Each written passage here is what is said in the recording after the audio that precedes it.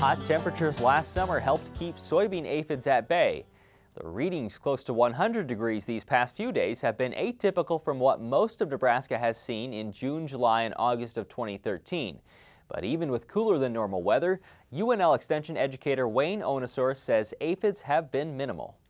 This summer they've been really low.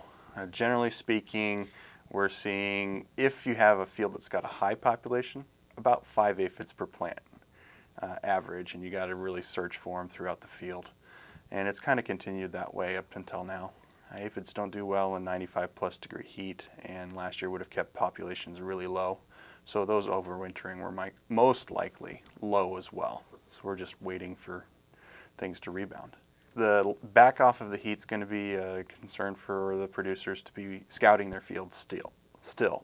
And as far as timing of scouting, we're still in R5 up in the northern part of the state. That seed is still filling and expanding.